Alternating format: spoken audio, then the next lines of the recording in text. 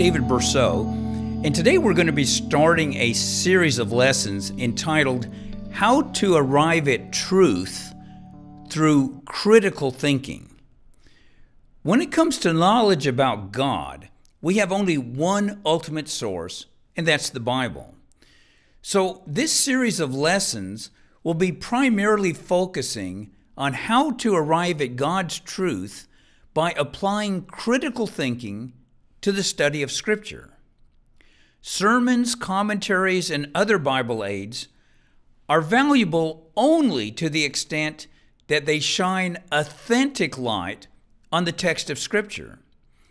So we will also be talking about how to accurately assess what is said about Scripture in sermons and books. Now, I need to state at the outset that I believe that the Bible is inspired by the Holy Spirit, that it is inerrant, and that it is the Word of God. I also believe that it is the only book that can make that claim. So in this course, I'm not going to try to prove those fundamental propositions. I would need to do a separate course on apologetics to discuss those claims, but I'm mentioning them so that you'll know the framework from which I'm working. We need to approach the study of Scripture prayerfully, asking for God's guidance and for the illumination of the Holy Spirit when we read and study Scripture. The Holy Spirit is never going to guide us to a different understanding of Scripture than He gave to the first century Christians. Yet when it comes to obtaining the guidance of the Holy Spirit, it's not automatic. There are several principles of which we need to be aware that many Christians overlook. And the first principle is that we must be an earnest, honest seeker of truth. After all, Jesus declared, "The hour is coming, and it is now, when the true worshipers will worship the Father in spirit and truth, for the Father is seeking such to worship Him. God is spirit, and those who worship Him must worship in spirit and truth." That's from John 4:23 and 24. So we must worship God not only in spirit, but also in truth. And if we're not a truth-oriented person, we can't expect much assistance from the Holy Spirit. That's because we will end up brushing aside any help He will try to give us. The only thing He can guide us towards is truth. But if we have closed our minds to what is true, we'll end up quenching the Spirit. Not only that, if we aren't open to truth, then we're not the type of person God is looking for. He is looking for lovers of truth. The huge problem is that we may think we're a lover of truth, but unless we're willing to honestly apply the standards of truth, then we may be unintentionally hindering the work of the Spirit in our lives when it comes to correctly understanding the Scriptures. And that's the reason for this course on how to arrive at truth through critical thinking. Now, in this context, when we speak of critical thinking, we're not talking about fault finding. We're talking about thinking honestly and analytically. We're talking about avoiding biases and fallacies and just plain lazy, gullible thinking.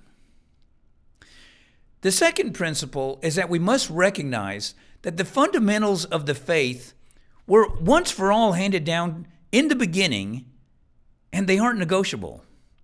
Jude writes, "Beloved, while I was very diligent to write you concerning our common salvation, I found it necessary to write to you, exhorting you to contend earnestly for the faith which was once for all delivered to the saints."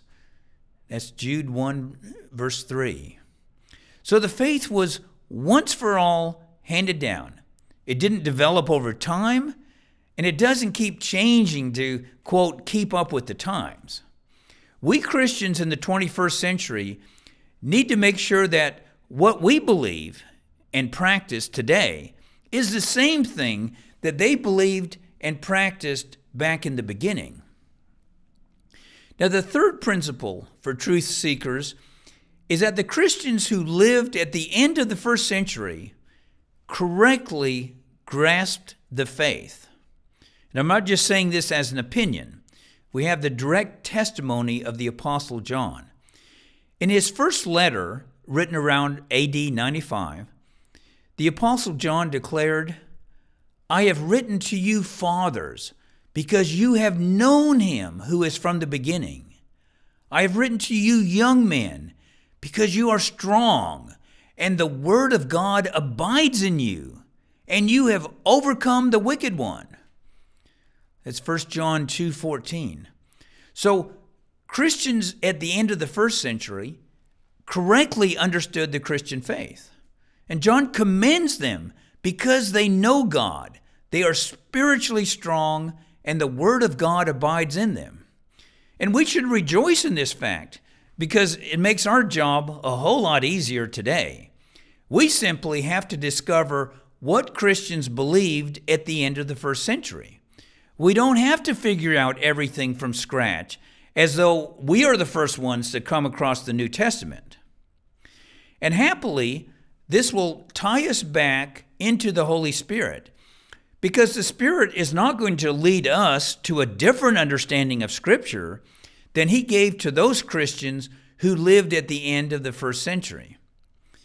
In other words, critical thinking and examination doesn't lead us away from the Holy Spirit. It leads us back to the Holy Spirit. So let's talk about steps to interpreting the Scriptures critically and honestly. The first step is to start with a blank slate. A century or so ago, school students often had a small chalkboard or slate on which they would write school assignments and take notes in class. Now, imagine trying to write on such a chalk slate if it was already full of writing. You couldn't do it. Back in the old days, you'd have to get an eraser and erase all of the writing off of it before you could write something new. Well, it's the same with studying Scripture. If we're already certain in our minds that we know what a particular passage or verse means, or that we know everything fundamentally that the Scriptures teach, then it's next to impossible to learn anything that would contradict that. And it's very difficult for the Spirit to teach us anything new or to correct any errors because our minds are made up. Now, the huge problem is that when it comes to Scripture, very few of us have a blank slate. And this isn't because of anything bad. No, if we had Christian parents, they should have instructed us in the faith, at least what they believed the faith to be. And churches should instruct their members and potential members in the faith. The person who brought us to Christ should have instructed us in the basics of Christianity. So the fact that we don't have a blank slate isn't because of something bad. But that doesn't change the fact that our prior indoctrination is probably the biggest single obstacle to finding God's complete truth. It's not that our prior indoctrination was all false. I doubt that that's ever the case. In fact, sometimes people's prior indoctrination, let's say, is 90% true. But from what I've found, most of them will resist to the bitter end. If what have been taught is 90% true, they will resist to the bitter end any effort to persuade them that maybe they're wrong on that remaining 10%. No, they're not wrong in anything. So how do we deal with the fact that we aren't each starting with a blank slate? Well, the first thing is to acknowledge that we aren't starting with a blank slate. In other words, we need to recognize that we have a problem. We shouldn't pretend that we are honestly and openly examining Scripture when we have all these preconceptions about what the Scriptures already mean. Now, second, we should analyze what our biases are. I mean, for most of us, we already have firm beliefs on what the Bible teaches about God, about Christ, about salvation, baptism, life after death, and various other topics. I mean, that's fine and normal. But we must acknowledge that we're not starting off, or that we are starting off with those biases. All right, the third step is probably the hardest part. Okay, once we've acknowledged we don't have a blank slate, and once we acknowledge what our biases are, we need to recognize that what we believe on these various subject matters concerning Scripture may be wrong, at least in some areas. And that's the hard part. Of course, at the same time, what we've been taught to believe may well be right in most areas, and certainly it's going to be right in many areas. But we can't know that unless we're willing to critically examine our beliefs. And we can't critically examine our beliefs if we think there's no possibility that we could be wrong on any of the fundamentals of the faith or any of the important matters. I'll give you an example, just a life experience. I think as most of you know, I've mentioned it in many of my messages, I grew up as a Jehovah's Witness. Now, Jehovah's Witnesses believe that their governing body, the ones at the top of their organization who put out all of their teaching and make all of the governmental decisions, they don't believe that they are infallible, but they believe that the individual members cannot have spiritual light that the ones at the top don't have. And so the only spiritual light that we can have is what is revealed through the pages of the Watchtower and their other publications. And again, it's possible that some of those things are wrong, but you're not going to know if they're wrong until God reveals it to the governing body, and then they change it in one of their Watchtower articles or in one of the books that comes out. So when you're a Jehovah's Witness, everything that's given to you, you have to accept as being true. You're not allowed to question it, even a little part of it. And you do assume that everything you believe, for the most part, is exactly what is true, that you have a complete understanding of the Bible. And so, yeah, how can you make an examination of what the Scriptures actually teach? You couldn't as a Jehovah's Witness. I remember one day when I was out knocking on doors, and I had another brother my same age with me. I was, maybe 21 at that time. And we were talking with somebody at the door. He was the one doing the talking.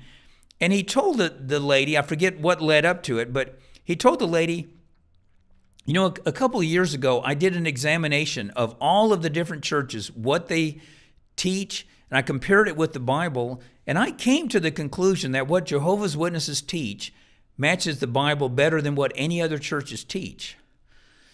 And I forget where the conversation, went from there. But when we left the door, I turned to him and asked him, I thought you grew up a Jehovah's Witness.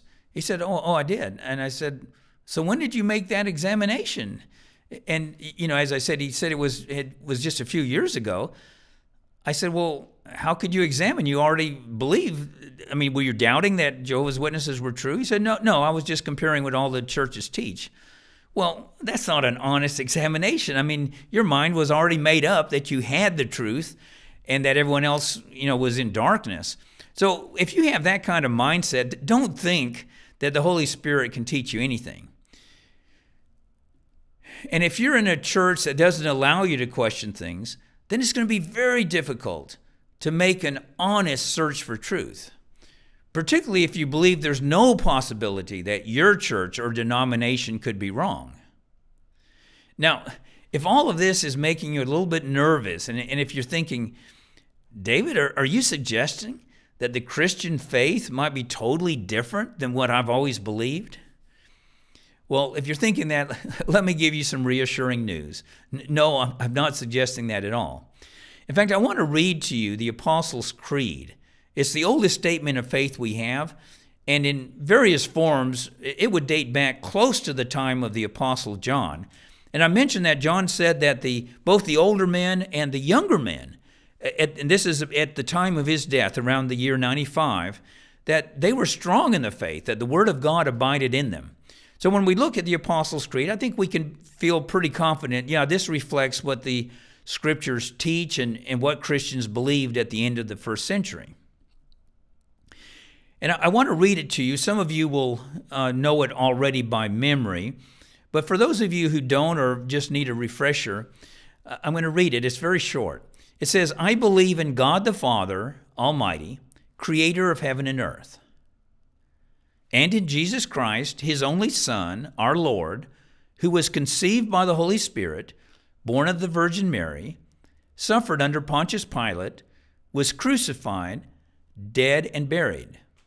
He descended to Hades, on the third day rose again from the dead, ascended to heaven, sits at the right hand of God the Father Almighty. From there he will come to judge the living and the dead. It continues, I believe in the Holy Spirit, the Holy Universal or Catholic Church, the communion of saints, the forgiveness of sins, the resurrection of the body, and the life everlasting. And that's it.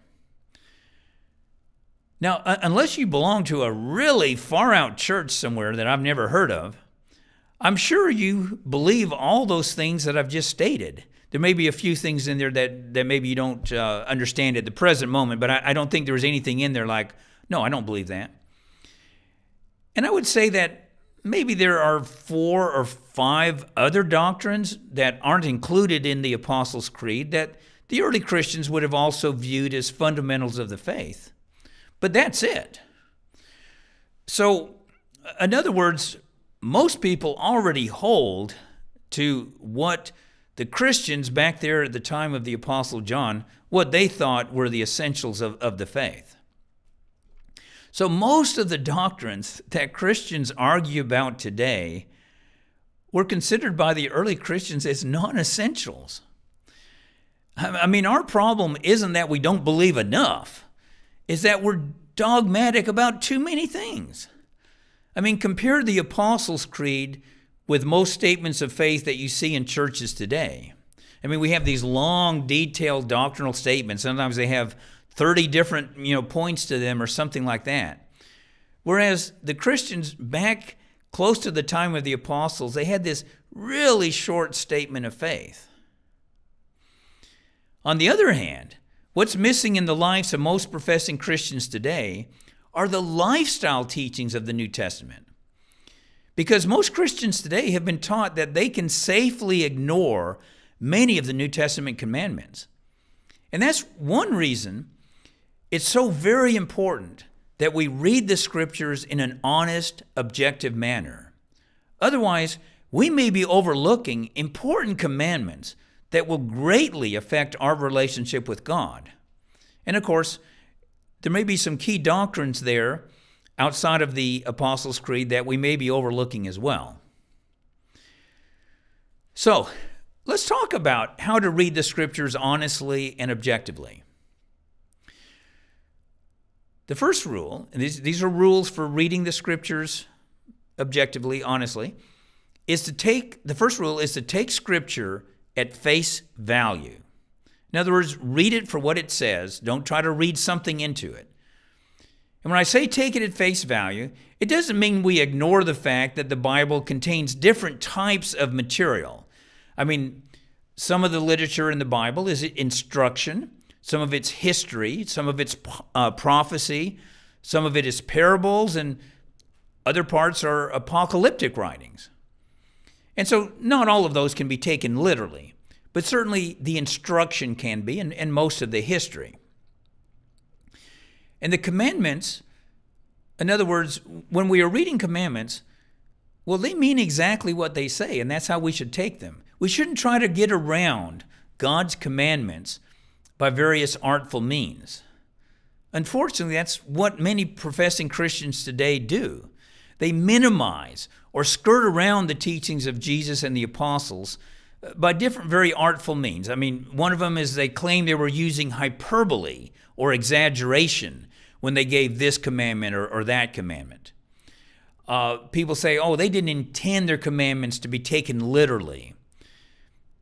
At other times, modern Christians will say that, oh, well, those commandments only applied back there in that culture. They don't apply today in our culture. And those are just a few examples of the clever way people try to get around New Testament teachings. But as I said, rule number one is to take Scripture at face value. Don't try to skirt around what it says. Rule number two is don't cherry pick passages of Scripture. And what we mean by cherry picking Scriptures is to selectively quote only those passages that fit our position or our viewpoint, while ignoring those Scriptures that contradict our beliefs. It's sometimes called proof texting. And when we do it, we are being intellectually dishonest. When we're honestly researching what the Scriptures teach on any given subject, we need to look at what all the Scriptures have to say on that particular subject. We're not going to find truth by picking and choosing only those verses we like. We can bolster our position, but we're not going to find truth. Now, when we do look at all the verses that pertain to a given subject, we'll often find that many of them say one thing, but then other verses seem to say the opposite. And what do we do in a situation like that? Well, we definitely don't want to ignore the Scriptures that we don't like or that don't fit maybe the bulk of the Scriptures. Now, I'm assuming that most of you, like myself, believe that the Scriptures are inerrant or infallible. Therefore, the Bible does not contradict itself. There might be verbal contradictions between various verses, but there's always an intellectually honest way to harmonize those verses. Now, right now, I'm not talking so much about historical difficulties. I'll give you an example. Matthew says that Judas went out and hanged himself after betraying Jesus, but Acts says that Judas fell headlong and burst open in the middle. Now, seeming contradictions like that do need to be explained, but that's not what I'm talking about today. I'm talking about conflicts that concern doctrine. And I'll give you probably the most classic example. James writes, "Was not Abraham our father justified by works when he offered Isaac his son on the altar? Do you see that faith was working together with his works? And by works, faith was made perfect. And the scripture was fulfilled which says, Abraham believed God, and it was accounted to him for righteousness. And he was called a friend of God. You see then that a man is justified by works and not by faith alone." That's James chapter 2, verses 21 through 24. Yet in Romans, Paul writes, "For if Abraham was justified by works, he has something to boast about, but not before God. For what does the scripture say? Abraham believed God, and it was accounted to him for righteousness. Now to him who works, the wages are not counted as grace, but as debt. But to him who does not work, but believes on him who justifies the ungodly, his faith is accounted for righteousness." That's Romans 4, verses 2 through 5. So on the surface, those verses say the exact opposite, and yet they both quote the passage in Genesis to support what they are saying. And those two passages are not alone on talking about the subject of works and salvation. There are many scriptures that clearly teach that works or obedience are essential for salvation. Yet, there are plenty of passages that clearly say we are saved by grace through faith apart from works. Now, from what I've seen, most churches take either one or the other of those two groups of scriptures, and then they ignore the other group. In other words, they'll take the group that talks about works, and they try to ignore the ones that talk about salvation through grace, Or other ones want to take all the verses that talk about grace or faith, and they want to shove under the rug all the verses that talk about the need for obedience. But that's not an honest approach to Scripture, and we'll never find God's truth by doing that kind of thing. Now, happily, when we examine the context of the various verses we're looking at, we often find that this clears up the discrepancies. Let's take, for example, what we've been talking about, the two different teachings on salvation. Now, if we honestly examine the context of all of those verses, then usually that will clear up the problem. If you look up the context of all of the passages where Paul says that we are not saved by works, you'll usually find one of two things. One, you'll find often that he's talking about works of the Mosaic law. A good example is the entire letter to the Galatians. There, Paul says several times we are not saved by works. If you go and look it up, it is crystal clear. He is talking about works of the Mosaic law. He himself says that time after time throughout Galatians. And when he's not talking about works of the Mosaic law, then what you'll find, I think, in every other situation is that he is talking about the fact that no works of any kind need to precede our initial salvation. He's talking about at the time that we get saved, at our initial salvation, we are saved solely by grace through faith. We didn't have to perform any good works first or any acts of obedience first in order to get saved. In contrast, when we look at the context of when Jesus talks about works, and James and other writers, including Paul himself, when they talk about being justified by our works, and Paul talks about that as well, the context of those passages show that they're not talking about our initial salvation, but about our ongoing salvation right now, or about our future salvation. They're not talking about our past salvation. So examining the context will often clear up verses that seem to be contradictory. In fact, I would say 90% of the time it will do that. Now, when the context doesn't clear it up, we usually can let the majority of the verses interpret the few verses that seem to be saying something contradictory.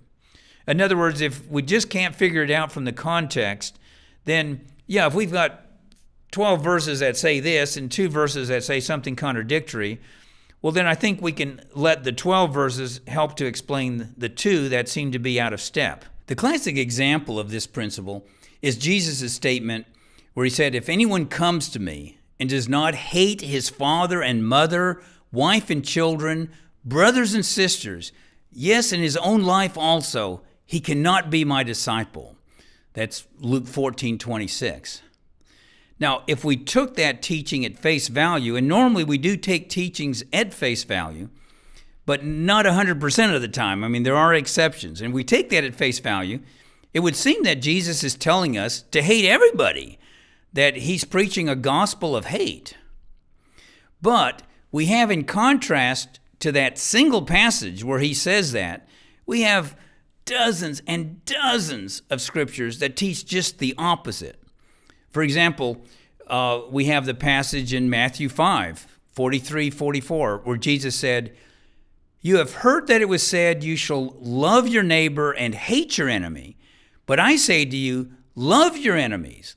Bless those who curse you. Do good to those who hate you. And pray for those who spitefully use you and persecute you." So if Jesus wants us to love even our enemies, certainly he wants us to love our parents and our wife or husband and our children. I mean, that goes without saying. At another time, Jesus was asked, "What is the greatest commandment?" And this was his reply.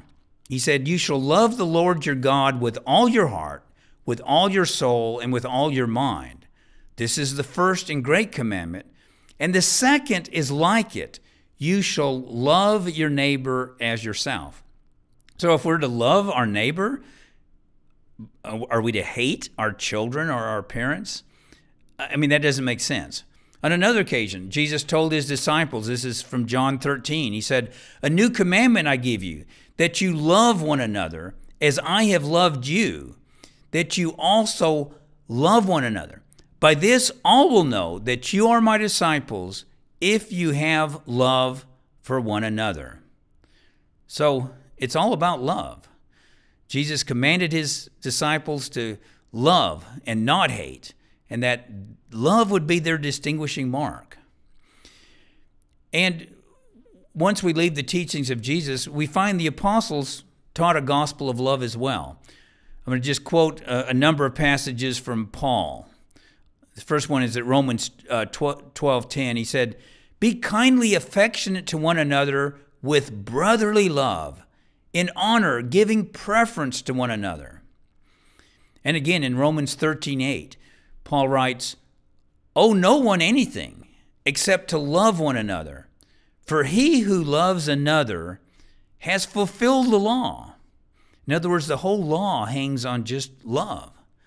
Again, 1 Corinthians 13:1 and 2.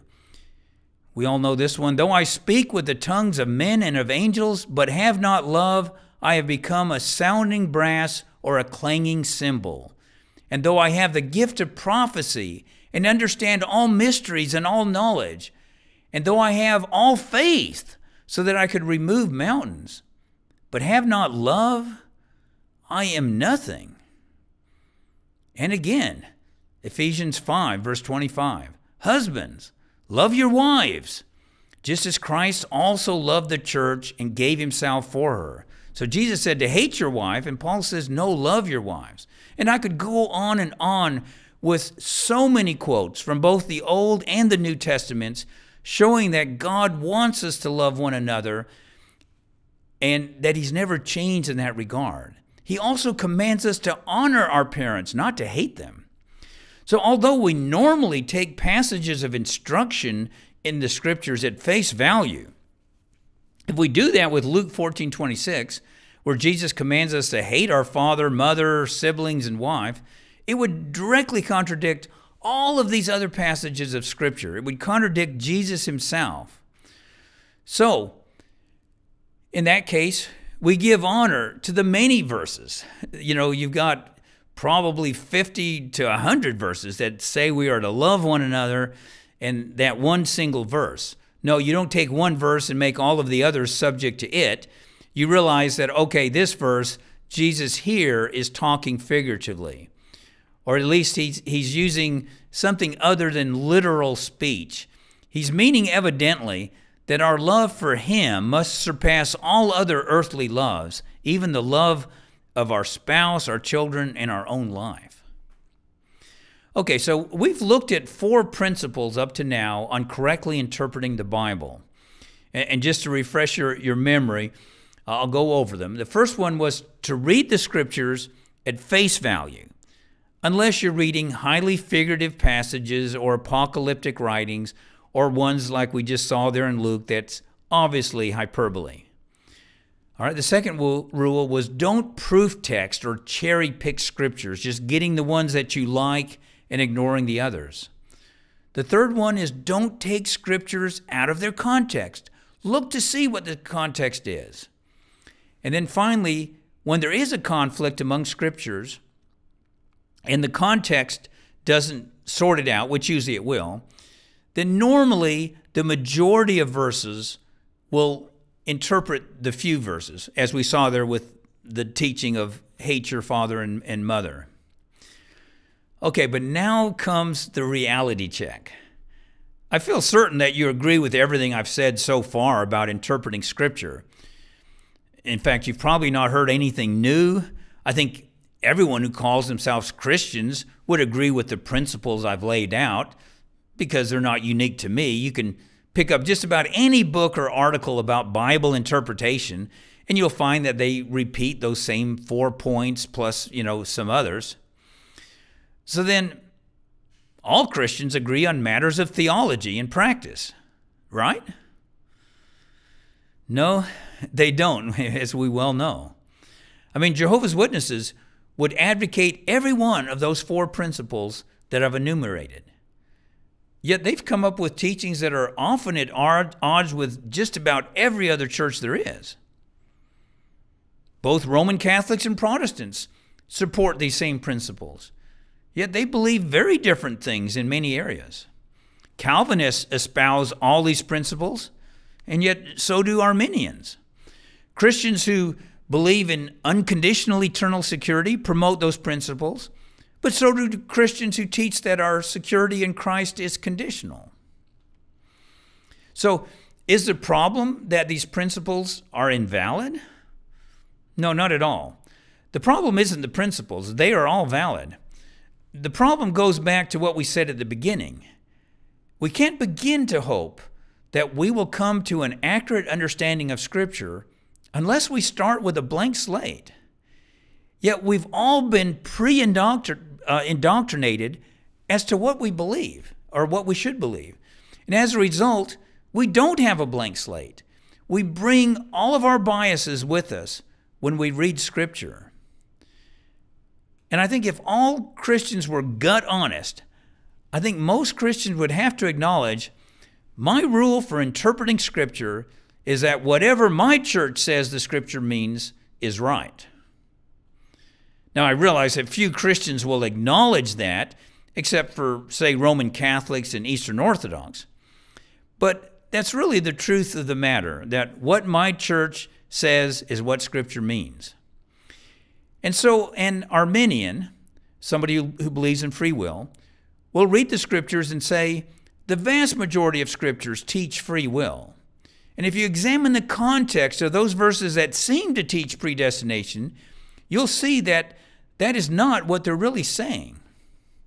But you know, a Calvinist will read those very same Scriptures and say, the Scriptures are clear that God predestines everything. And those verses that seem to teach free will are being taken out of context. So, is there no answer to this massive confusion? Yes, there is a way out of this impasse, and we'll be talking about it in the next lesson on how to arrive at truth through critical thinking. Thank you. I hope you enjoyed. This is the first of our new course on how to find truth through critical thinking. The remainder of this course will not be posted on YouTube any longer. If you want to join us and watching these come out monthly, they will be on the Engage the Faith tab on the Historic Faith Online Courses website. Thank you.